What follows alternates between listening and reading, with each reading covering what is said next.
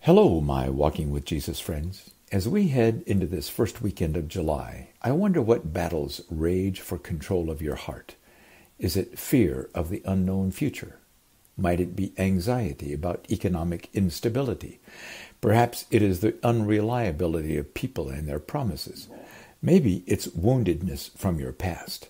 The truth is, my friends, for all of us, there are things working hard to rob us of the joy, the peace, the contentment, the fulfillment in life which God has designed us for and Jesus offers to help us find.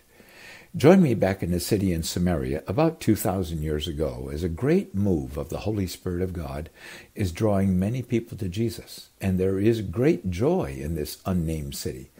It has all happened because a man named Philip, who was one of the 7 deacons, commissioned by the apostles to serve the needs of widows and others, suddenly found himself confronted with great persecution against the followers of Jesus in Jerusalem. This persecution rose up after Stephen, another of those 7 deacons, was brutally martyred. Suddenly, Jerusalem was not a safe place to be for anyone enjoying a relationship with Jesus. Philip had fled Jerusalem, leaving his home behind, and he went north into the province of Samaria, a place Philip would normally not be welcome as a Jewish man. But undeniably, the Holy Spirit had led Philip there, and immediately he began speaking to people about Jesus and doing occasional miracles. Many people were drawn to Jesus and trusted in him for their salvation, and Philip was having a wonderful time seeing this city turned into a place of great joy, according to Acts 8:8. Yesterday we saw that even one of the most influential, powerful men of the region, Simon the Samaritan sorcerer, had trusted in the truth of Jesus and been baptized. Peter and John had come from Jerusalem to evaluate what was happening here, confused because none of the apostles believed Jesus' salvation was intended by God to be brought to the Samaritans.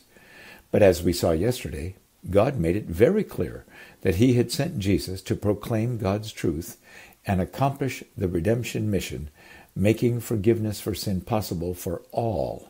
God's forgiveness was not to be restricted only to Jews. God really did want all people to find new life and a restored relationship with him through Jesus.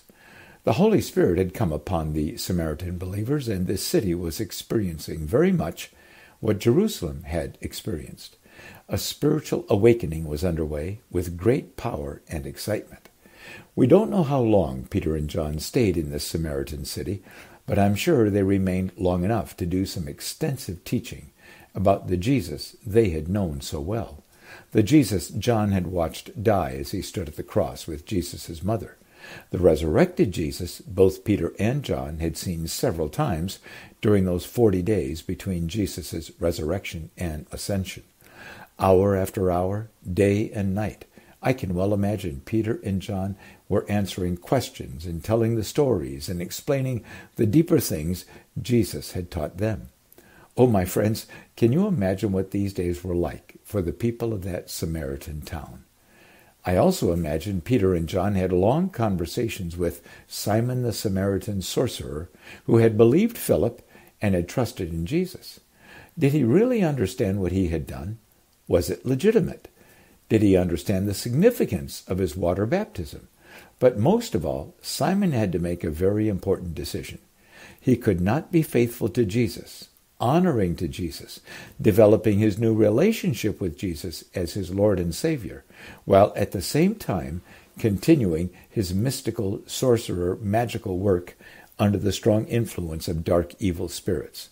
Simon the sorcerer would have to choose one path or the other, one spiritual relationship or the other, one Lord of his life or the other. Jesus had once made a very powerful statement that I'm sure Peter and John repeated to Simon the sorcerer. No one can serve 2 masters. Either you will hate the one and love the other, or you will be devoted to the one and despise the other. You cannot serve both God and money. Matthew 6:24. Simon the Samaritan sorcerer had for many years been very popular and powerful in this region of Samaria. So when he saw how the Holy Spirit had come on these Samaritan believers, when Peter and John laid their hands on them and prayed over them, Simon said to them, "Give me also this ability, so that everyone on whom I lay my hands may receive the Holy Spirit." Acts 8:19. It seems Simon saw this as another opportunity for making money.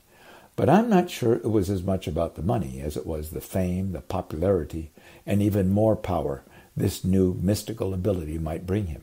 Remember, people had been so amazed by Simon and his sorcery for so long that they called him the great power of God. Acts 8:10.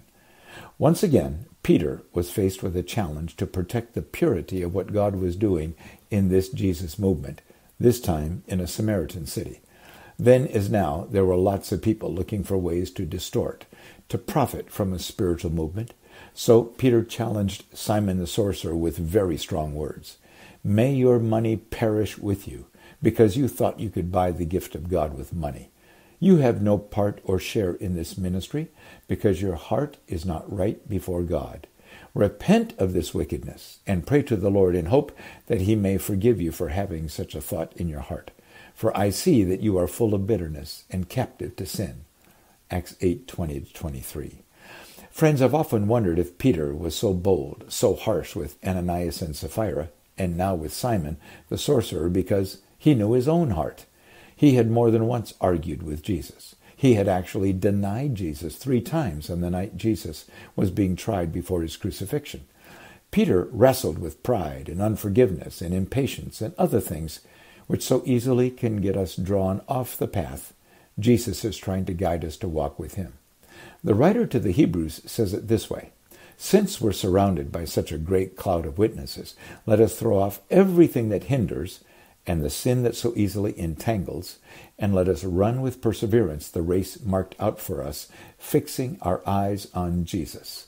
Hebrews 12:1-2. Peter was really working hard at learning how to do this, and I think he saw that Simon the sorcerer was still deeply rooted in his long history of partnership with the dark kingdom, in manipulating people with his sorcery for profit. While Simon had taken steps towards trusting Jesus and even being baptized, oh my, that old sinful past of his had very powerful and deep roots in Simon the sorcerer. Simon begged Peter to pray for him so that he might find victory and break the chains of his dark past as he grew in a relationship with Jesus. Luke doesn't tell us any more about Simon, so we don't know the rest of his story, but it appears after a while Peter and John felt the need to return to Jerusalem to give a full report to the other apostles of what God was doing in Samaria. It would be a remarkable report, for God had made it clear the salvation experience of the Samaritans was legitimate, and God had opened the kingdom of God not only to repentant Jews, but also now repentant Samaritans. We can imagine the apostles and Jewish Jesus followers in Jerusalem really struggled accepting Peter and John's message.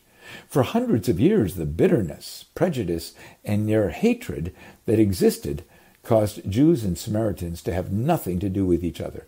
No business dealings, no marriages, not even traveling into each other's territory.